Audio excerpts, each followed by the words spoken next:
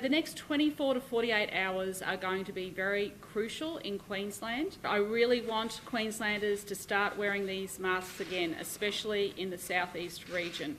I want you to start doing it now. So if you are hearing this message, please get it out across all of your channels, talk to your friends.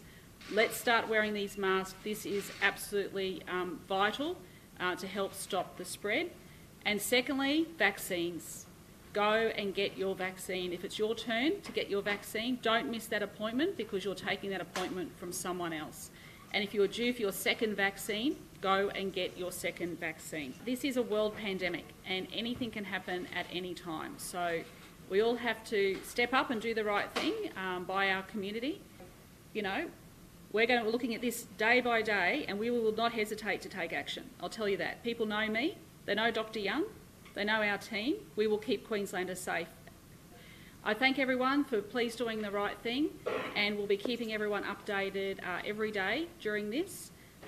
But please stay safe, wear your mask, very crucial, get your vaccine.